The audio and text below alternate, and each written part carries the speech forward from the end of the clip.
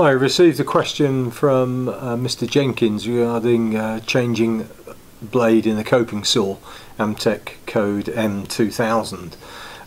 Right, the blade is held in place between these two points here, and by unscrewing the handle but holding the adjusting lever here, if we unscrew it, don't unscrew it all the way, but then you should just be able to put a bit of pressure on the frame here, just enough to release the blade.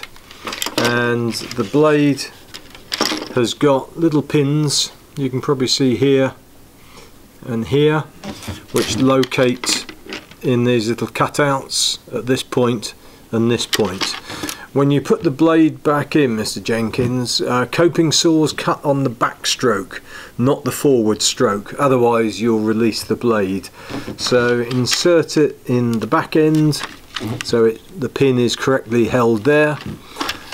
Bring it to the front fastening, put a bit of downward pressure on the handle and it clicks into place under tension.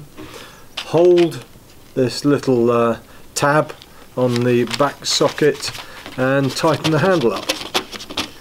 And so that's taking out and replacing the blade. One tip though, if you are using a coping saw for cutting curves and you're going to angle it, make sure that the two adjuster arms are in line when you tighten it, and then you can use the coping saw to cut round in a circle, cut a curve. Very useful tool, but then remember to straighten the blade and tighten the handle fully. Hope that was assistance. If I can receive any other questions, please send them to amtechdiy.com and I'll be pleased to answer them.